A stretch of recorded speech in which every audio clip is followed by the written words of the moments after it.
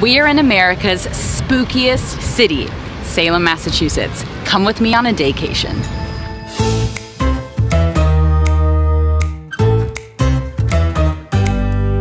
This city goes all out for Halloween. Most famously known for the Salem witch trials in 1692, you'll see a lot of witchy vibes sprinkled throughout. The Witch House, it's the only structure you can visit in Salem with direct ties to the witch trials. And to pay tribute to the so-called witches, you can say a little something at the Salem Witch Memorial. You'll notice there are no graves. That's because the witches, they did not get graves. But they do get flowers because we love the woman that was accused of being a witch.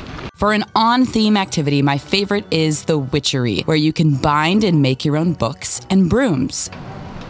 The powers. I don't feel it. At some point, you'll want to walk around and poke into the boutiques, which are all on brand. I love an antique store, and this one's really good. You might find your next Halloween costume here or meet a new friend. Gotcha. All right, let's go. For your candy fix, you have to go to America's oldest candy company, Ye Olde Pepper Company. Gibraltars were the first candy commercially sold in the United States, and I tried them for the first time ever. It's hard, looks like this. Oh, it's minty. I mean, hard, my dentist is gonna hate me. I would keep eating this. Would I buy it, like normally? No, but like when you're in Salem, yeah. Red's Sandwich Shop is a local's favorite for lunch.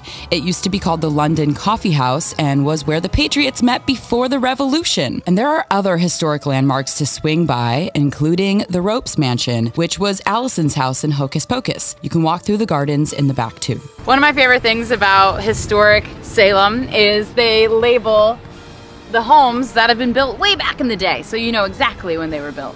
1782.